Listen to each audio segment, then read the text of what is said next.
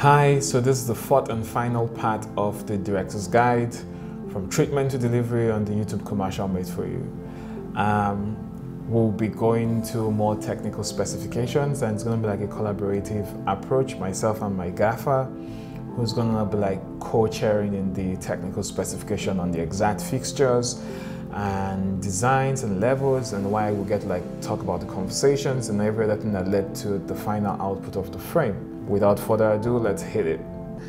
This was about around 8 in the morning, and this that you have here was not actually the sun, because we had like an overcast day, so we had to like use a interesting source, which my gaffer collaborated details on that was actually pushing from behind her, that was actually sending in to actually hit the wall. And we had another key light that was coming in to create this wrap that was actually like lighting the whole of the face here. And this was very useful to us because it gave us like the entire big catch light and everything that was actually coming up. To create a little bit of interest, there was like a different source that we had here, and that actually helped in giving texture to the hair and bringing out the entire surface that was actually coming out. We did had some extra fill that was, if we actually get like, that came from this side, right, to just like raise up the levels, because we are working on beauty in the beauty space. So that was the levels we were supposed to like bring up. It was not dramatic, so usually our contrast ratio would have gone really more darker, like a 3:1 or like a 4:1, but that was not the case in this approach, because most of it was like feel good, average people, no classiness. Actually, they were a bit classy. Just making it a lot more decent, you get, in the space of realism and relatability, you get. So if you even look at the wardrobe, the art design, nothing over the top. These are not like the kind of people who would own a Tesla, but they're great average people, relatable people that could fit into this universe that we're creating, hence the entire elements. You get the color codes around them. We had like the flesh tones that were on the wall. We had like the purple that to contrast to make the character pop out of the entire space. We had like the dark fabric, which you can see on the bed, which helped to like, if you look at the bed bit here, that would enable us to be able to knock down where your eye interests go to when your eye sees the frame. So when you actually get to like see the move, when it comes in, there's like a pull out comes in, and you like get all this reveal, but your eyes still get to like be stuck on the character with no power windows and all of this. This was like some of the things we were hoping to achieve when we were creating this frame, putting the person in a very contemporary, relatable, modern world that we could also relate to. And this is where my gaffer will now tell the exact fixtures and most of the behind the scenes that you will see. Over to him. Hello, my name is Omotayo. I'm a gaffer. This is the setup. As you can see, the room is a high lit room already. So I need a strong key to come into this room. So first thing I do is I bring in my V flats with a 1.2 Nalox to create a strong source inside the room already. So with that, and I do a 4x4 mask light to create a hedge for her, which separates her away from the wall. And as you can see, there's a floppy here. The floppy is trying to cover the escape bounce that is bouncing on the ceiling, which the baseboard is holding. Behind the baseboard, as you can see, there's a Froza 500 behind him with a 36-degree lens in front of it. That is what assimilates the gobo that you can see in the main frame. As you can see, there's another 1 foot light in front of it, 1 foot with full grid in front of it, a 1 foot mask light with full grid in front of it, just to create the beauty of her beside the phone, which is on this other side of it. As you can see, there's a small top light of like a 1-2 foot light on top of her, which creates the hedge of her away from the wall. And as you can notice, there's a lamp here which is just a 32 Kelvin bulb. It's inside the light, the particle lamp. So far so good.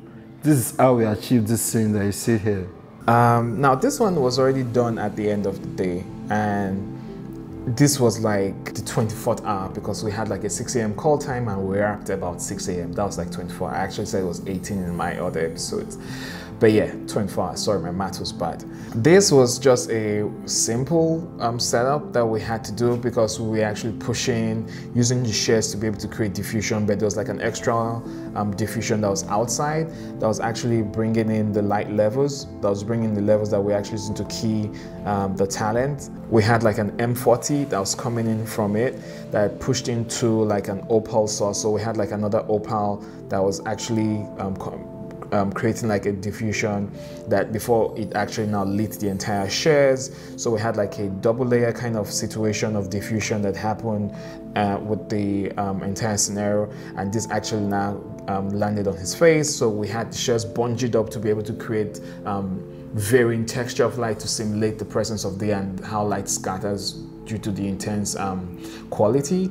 Something we could have done right though was if we had, there's this new Ultra Bounce that's created by a company, I've forgotten their name, but they have like these layers of the blue in the sky, the green in the grass, or the concrete jungles, just like different bits, like an Ultra Bounce. So when you bounce into that, it almost feels like what will happen in the sky, because the sky has like some interest of cold light. Concrete, you'd have like your gray tinted with some kind of brown. Then if you have foliage, you have like green, and that would give us like some kind of cool reflections.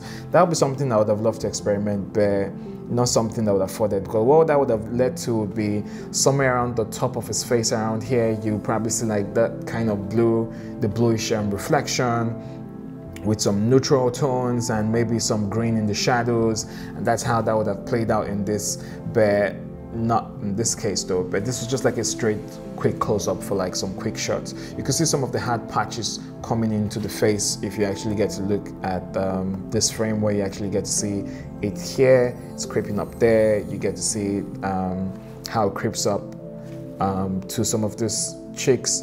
Those are like leaks when he like goes in and out and helps sell the believability of this was shot in there, and it was more interesting because it was a medium shot, so there was not really much to do. There was like another bounce coming in that was like taking the entire field that we got from what we had already, and that was like kicking it back into his shadow side. You get to be able to lift up the level so you don't have like this kind of stark contrast fall you get on the next shot.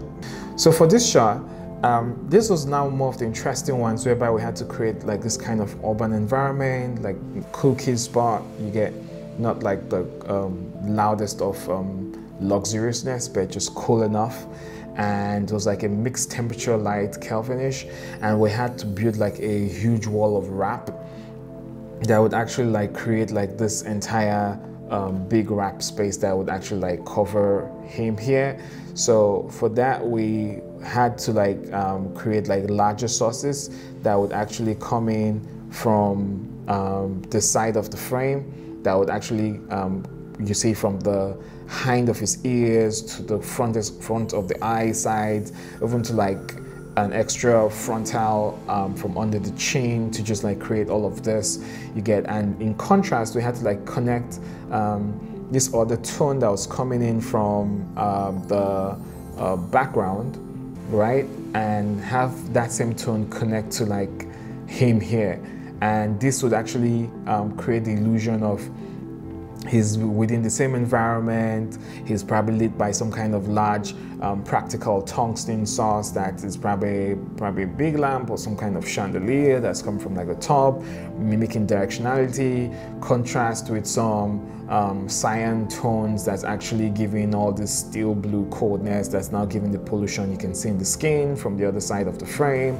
And all of this would give not technically pull up the entire skin tone, but give way to like a whole new space for some neutrality, whereby some of the skin tones to get like coming clean and clear, like you can see here, and it's like not obviously distracting from everything that's there you get, but also paying true intent. So this was a bit more stylized than usual, allowing the shadows fall into like the four stops you get, like you can see or here, like going really stark deep into the shadows there, and more creamy and saucy on the other side of the frame. So all of this is what happened here, and it was quite fun and interesting to be able to like put this together. Yeah, as you can see, there's a big 4x4 mask light here, which is assimilating the two windows, which is the natural big daylight that comes from the window, which is the giant source. As you can see, there's a little bit like a 2-foot mask lights coming from the top, which is like the general ambience, which is the top light that's enhancing the guy. There's another backlight behind him. You can see a 1-foot mask light behind him, which is what is edging the guy out from the flower behind him. You can notice there's a corridor by the corner. This corridor is lit with a cyan blue tube light. Tube light is put on a cyan blue. Yeah, you can see this is the feel on the main scene. On the next one, now this was quite more fun because on this shot, it was one of the ones we had brain fag at. This was at about 6:30 in the day. We've already lost the sun. The sky horizons were gone because the sun wasn't somewhere. To give you an idea, the sun was somewhere here behind the building, right? And we had to make the sun look as though it's coming from here and coming from here. So we had fixtures here. There was on some kind of mega boom here. That's the mega boom that you can see in there, pushing out some level. And there's like another fixture kicking out some level. They were like Nanlux bits, but we also needed to be able to like kick some of those levels to create some kind of skip bounce, right? And there was something coming in from here. That was actually, you can see it somewhere around the side of the face. And there was another big source, which is also creating this wrap as though illusions from here, which is off the side of the screen. You get like a 4x4 source off the side of the screen that was actually now coming like to like bring that up here. And with haze, everything looks magical. So a little bit of interesting, good bit of haze, and it all comes out amazing. And the shot ended up looking like a pushing reveal. You get like see more of the world, and that was it for this bit. And over to him now. Yeah, this is the third scene. As you can see, it's a beautification scene. As you can see, there's a strong beam on the floor, which is a 1.2 nanos nan light. The other window, there's a 720 nan light there as well, which is the strong beam that's coming from the other side. As you can see, you can notice a little blue from this side, which is the skip bounce from this light that's bouncing on the floor with a mirror board. As you can notice, the atmosphere is a little bit cloudy. That means there's a smoke machine around the corner that makes it look more beautiful. You can notice the guy standing on the other corner of this. The guy is holding a 4x4 matte light, which is the light that I used to wrap up their face. Now to the next shot. So we had like the whole slowly vertically tilting up while he does all these bits, and simultaneously he also goes to like check what's in the gas. You get there was a take for it. You get where he checks this, but it never made it in. Just a little bit of a vertical move that was actually now cropped based on the split screen edit.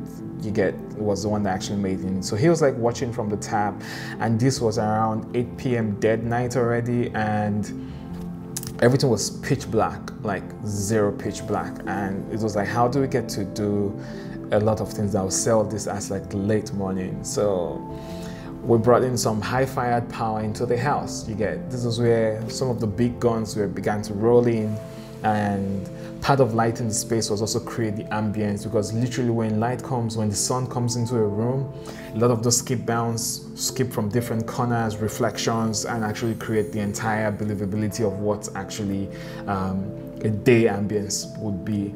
And to be able to recreate that, right, some of those things we had to take into account.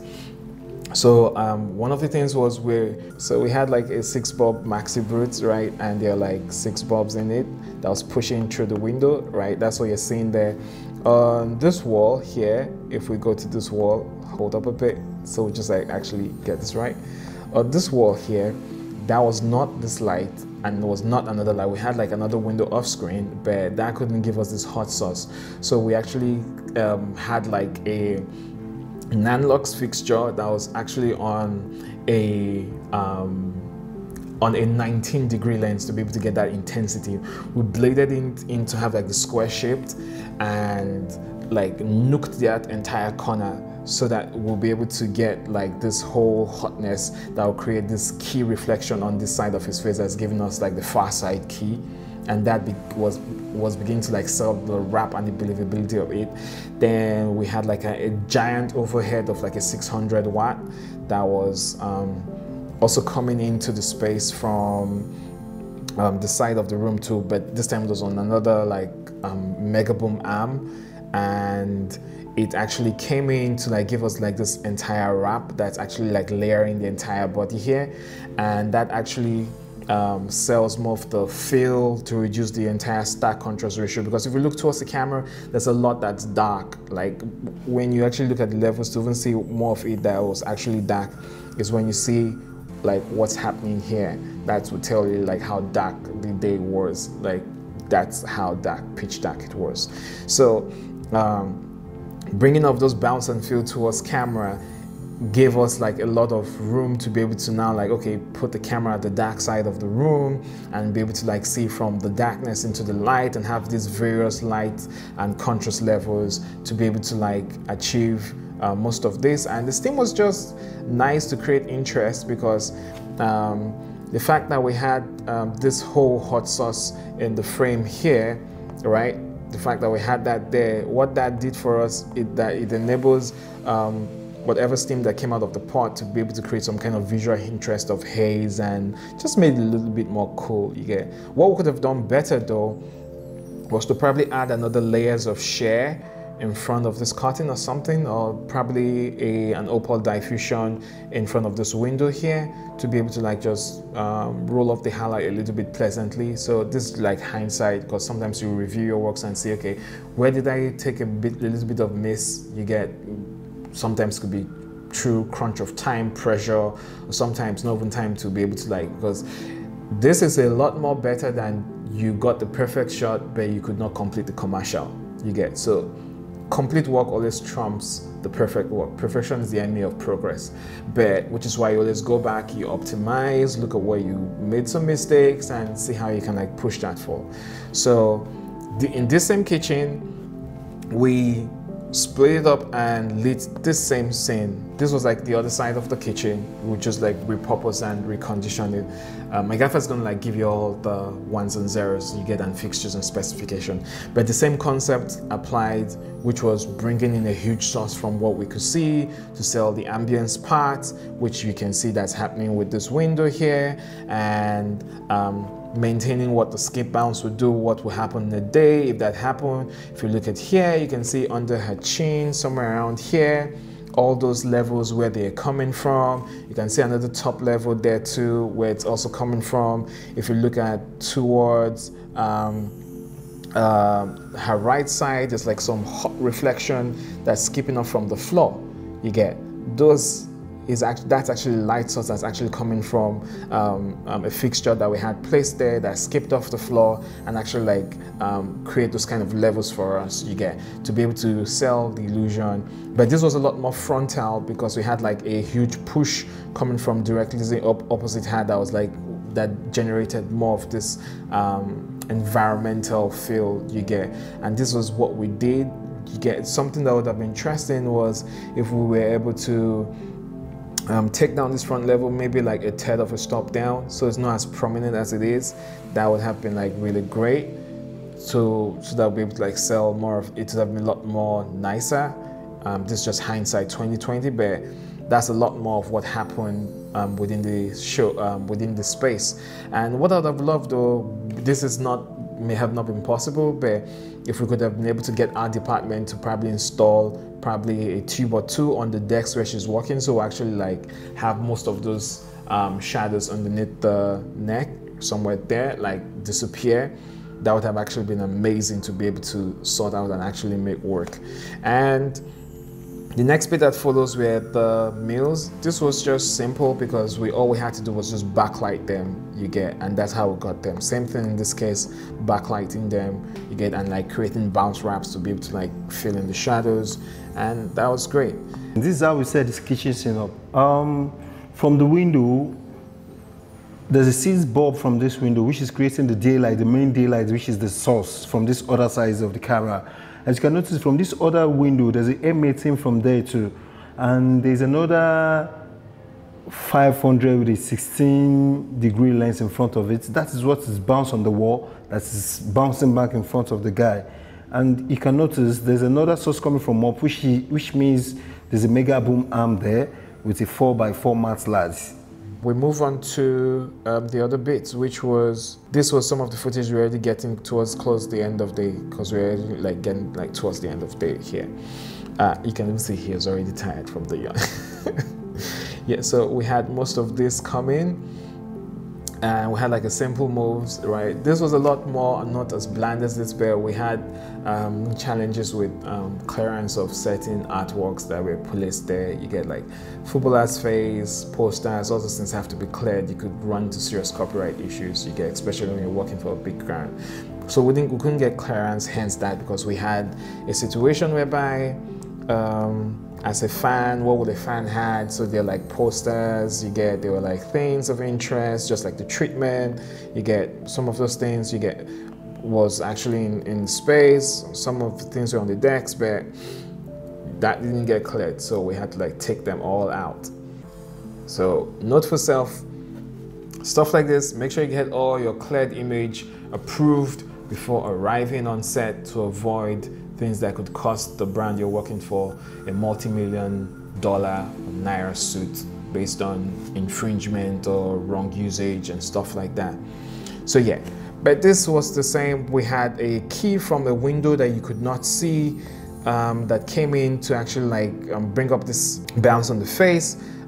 We had like a tube off screen that was actually like giving us this whole alternate look, whereby you can see it's filling into the shadows that's under the chin. Then we also like the window you could see that just had like a fill. We had like a nanolight fixture that was coming in from that corner also to just give us like the crack of day, which you can see spilling into the lamp there and creating like the highlights that you can also see in the background. And this was all to sell the day ambience. This was around about 2 a.m. already in the morning, and we're just like paddling and pedaling. Same thing, very quick shot. Took a little bit to move around to actually get to, but quite quick to when we actually got it done and we're able to move up to the next setup, which led us to this setup, which was in the same space as the next two setups, which was not that much. Same technique as the one with the guy by the window. We had like the M40 pushing through to create like this hot.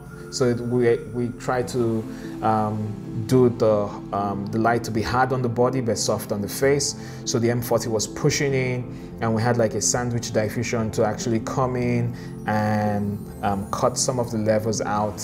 And you can actually see that on the body here, you can see how hot it is here, but on the face, you can see how soft it is. It gives this whole very mystic quality of light that it actually feels a lot more contemporary, edgy, and interesting. So it was like hard on the body, soft on the face, triple layer diffusion, and we're able to arrive at this, but we had more frontal fill to be able to fill into the shadows. Just so there's like a source that was like coming toppy, not so much that it came in, which was light in the face, but we also had like our bounce cards to like take out most of the, lower the contrast on the underneath the chin, to be able to actually give it the entire wrap that we see. So the fall off was a little bit more smooth and soft. So it went from like pretty hard to pretty soft and just wrapped beautifully in the shadows. Yeah, but same thing is happening here, but in a lot more lowered contrast ratio and with a lot more darker clothes. So you get, but this time it's not like hard on body. We're actually now doing like a skip bounce. So the hard is coming from off screen, off the window. So we have like a frame that's coming in, creating our key. There's a bounce on the floor that's being able to like skip bounce a little bit, but not as much as we can because we pulled out a wide. So the bounce was being moved as the camera went back onto dolly. But the hard source is coming overhead but skipping over her, and we just diffuse the one that's coming on her shoulder so it's not that hot, to be able to like give this wrap. So it's almost like a skip bounce that we're using to like relight the situation with a subtle push from a larger source that's off screen. And that's how I believe we lit this. We've gone through most of the shots, and this is how we have lit some of them. I hope this was interesting and more fun for you. If you have any questions, leave them in the comments. If there's anything I skipped, please forgive me. I know it was not deliberate. And I will look forward to seeing you in the next video that we create, with the hopes that we get to keep improving on the things we share and they're valuable to you. Don't forget to hit the like and subscribe button, and also the notification bell. Until next time I see you, improvise, adapt, and overcome. Thank you.